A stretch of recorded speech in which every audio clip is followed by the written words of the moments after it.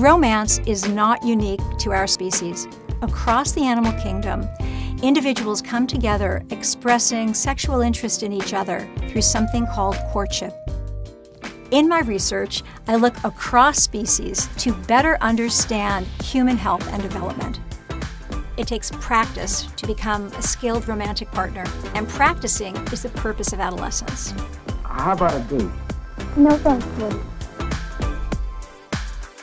As courtship intensifies between two bald eagles, they extend and grasp each other's talons, beginning a spiral down to the ground. But moments before they crash land, they release their grip and zoom skyward to try it again. These bald eagle adolescents, zooming toward each other, they extend their talon, but they fail to connect.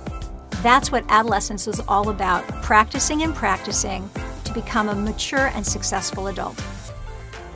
These mature lays and albatross have mastered some of the 25 elements of courtship. You can see them bill fencing, sky staring. This is part of a sexual conversation that is unique to them, and once mastered, creates a pair bond between males and females, or females and females that last for life.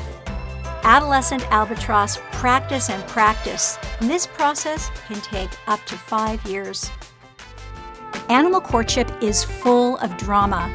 The excitement, the uncertainty, the acceptance, the rejection. It contains all of the elements of human romance. And if you know where to look for it, our planet is alive with it.